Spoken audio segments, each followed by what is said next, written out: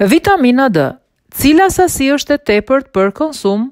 Vitamina D është thelbësore për një mori funksionesh trupore, përfshirë forcimin e eshtrave dhe muskujve dhe lehtësimin e funksionit të duhur nervor.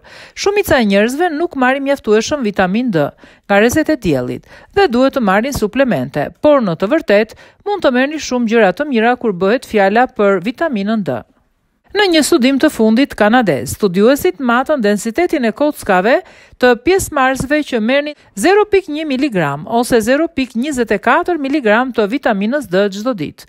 Gjatë 3 viteve dënësia minerale e eshtrave në të vërtetë ra më së shumti në grupin që merrte dozën më të lartë, duke arritur me humbje prej 3.6% në përgjithësi, krahasuar me grupin e 0.1 gram, i cili pati një rënje prej 1.4%.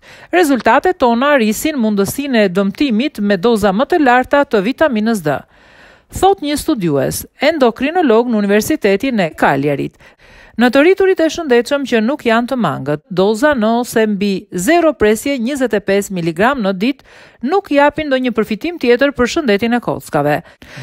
Qëndroni kursin duke marrë 0.15 mg të rekomanduara çdo ditë dhe zgjidhni shtesa që përmbajnë vitaminën D3, kolecalciferol ose D2, ergocalciferol.